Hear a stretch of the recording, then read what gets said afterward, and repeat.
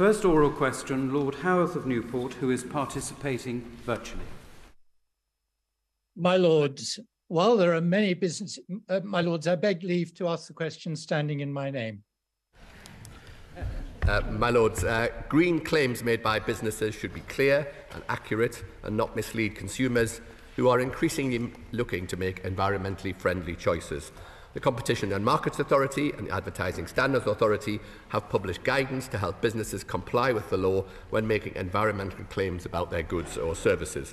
If a business does not comply with consumer law, the CMA and other bodies, such as trading standards, can bring court proceedings.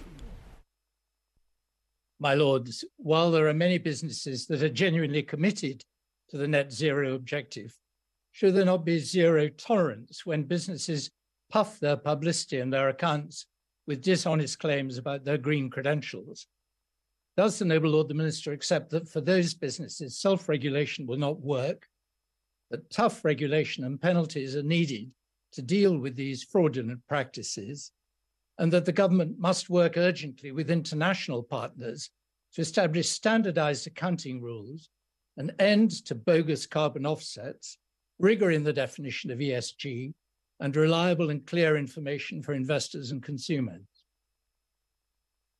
Well, I understand the point that the Noble Lord is making, but businesses don't self-regulate in this area. The Competition and Markets Authority, the CMA, has published guidance on environmental claims on goods and services, and they published that in September 2021 to help businesses to understand how to communicate their green credentials whilst mitigating the risk of misleading consumers. The Advertising Standards Authority have also taken action against some businesses.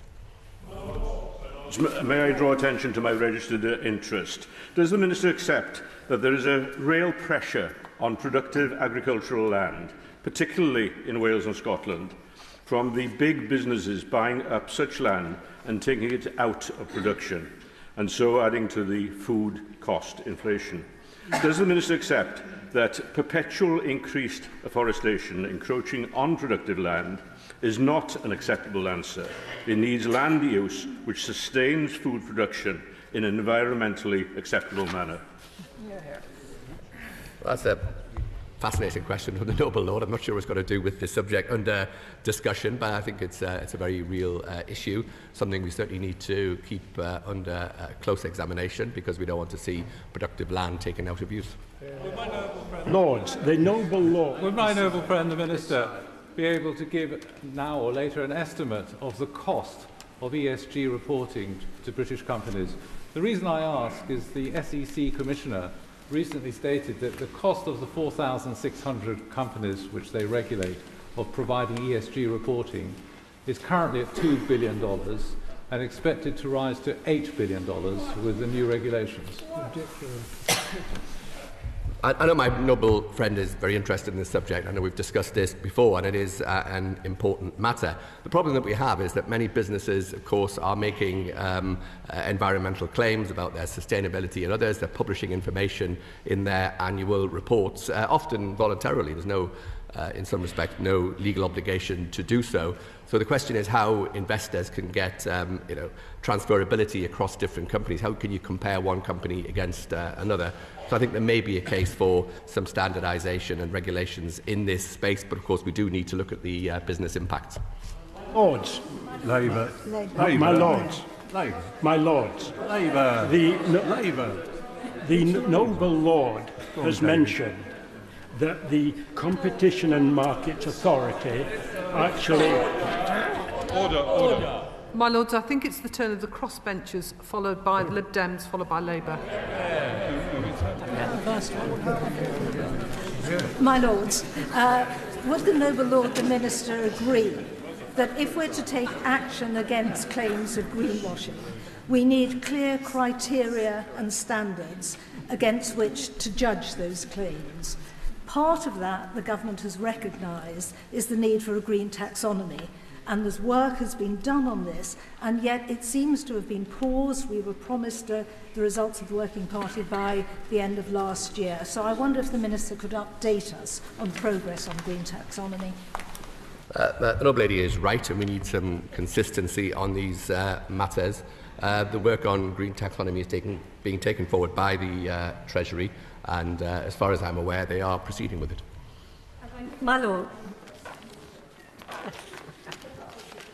My Lords, last year the Advertising Standards Authority ruled that HSBC's greenwash ads were not adequately qualified and left out material information about its greenhouse gas emissions. Does the Minister agree that a ticking off from the ASA after an ad has gone out is not a deterrent? And will he request the CMA to incorporate this into their Green Claims Code so that financial penalties can be imposed if firms breach the rules repeatedly? Well, the ASA has taken action against a number of companies, including from one company that made green artificial grass. About their environmental claims. But I think this is a very real deterrent on businesses not to repeat unfair advertising. But I know that CMA are looking at a number of different sectors. They've already published an investigation into the fashion sector, and they are moving on to their investigations onto other areas of the economy as well. The Noble Lord has mentioned that the Competition and Market Authority has actually issued its Green Claims Code, which has the power to take errant companies to court. Have any actually been taken to court? Noble Lord is right. The CMA have published their guidance in September 2021. Enforcement of unfair claims and misleading advertising is a matter for trading standards. I'm not aware if any claims have been taken to court, but if there are any actions that I can point the Noble Lord to, I will of course write to him about it. My Lords, tenant farmers face acute risk of greenwashing as landlords seek to take tenanted land back to access public and private markets. The Rock Review have already seen evidence of tenanted farmers in England being served notices to quit for this purpose.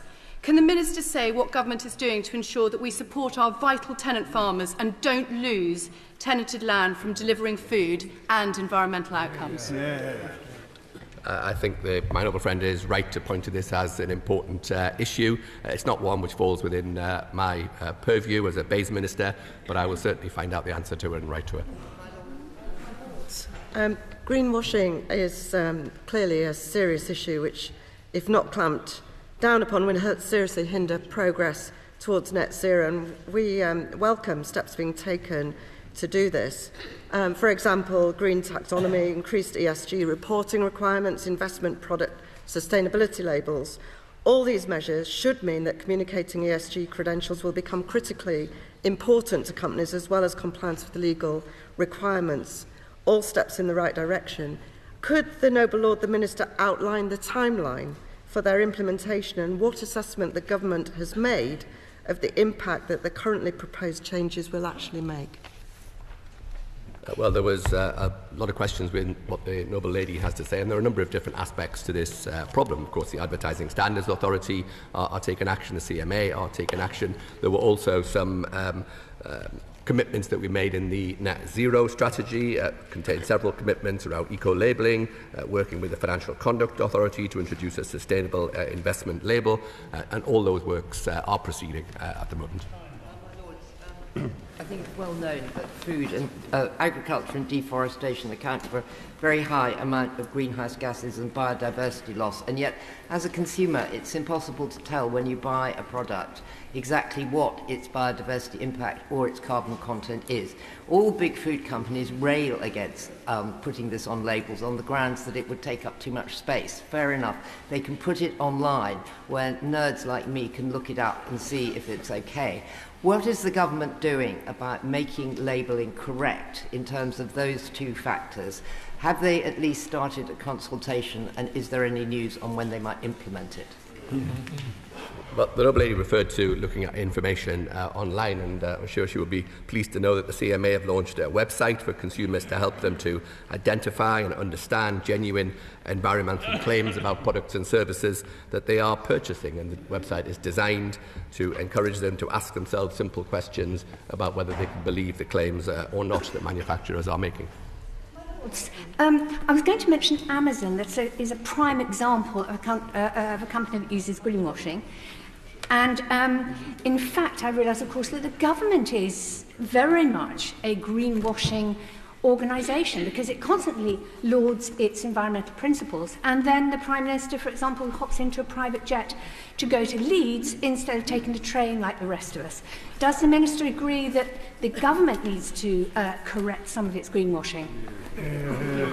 Well, of course, I think there are all things that we could do. In fact, she talks about the Prime Minister taking jets. You might want to talk to one of her Green Council colleagues who I believe flew up to COP26 in Glasgow. So I think there are always improvements that all of us can make in our personal behaviour.